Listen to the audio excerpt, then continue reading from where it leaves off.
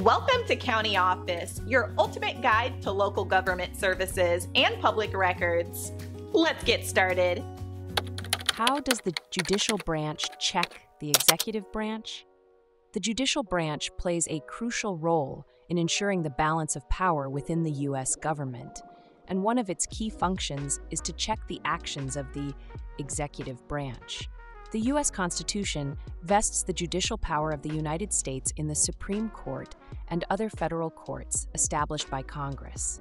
These courts have the authority to interpret laws and ensure they align with the Constitution. One of the primary ways the judicial branch checks the executive branch is by reviewing the constitutionality of laws and actions. The Supreme Court can overturn laws passed by Congress and signed by the President if they are deemed unconstitutional. This power extends to executive actions as well, including executive orders and regulations issued by executive agencies. For instance, if the President issues an executive order, the judicial branch can rule on its legality. This was seen in cases where courts had to determine whether presidential actions, such as executive orders, were within the President's constitutional authority. The judicial branch also provides a check on the executive branch through the process of judicial review of administrative actions.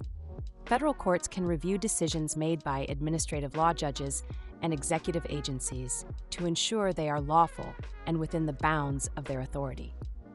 Additionally, the judicial branch has the power to enforce its decisions, which can involve requiring the executive branch to comply with court orders.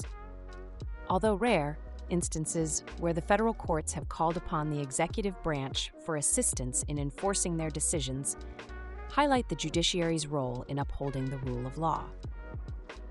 The nomination and confirmation process for federal judges also involves an interplay between the judicial and executive branches.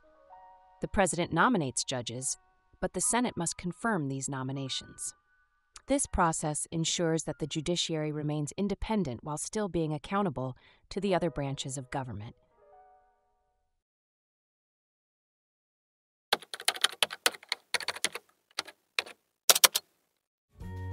To learn more, check out these links, which you can click in the description below. And feel free to comment your questions. We're here to help. Thanks for tuning into our video. Please like and subscribe and leave a comment below. See you in the next video.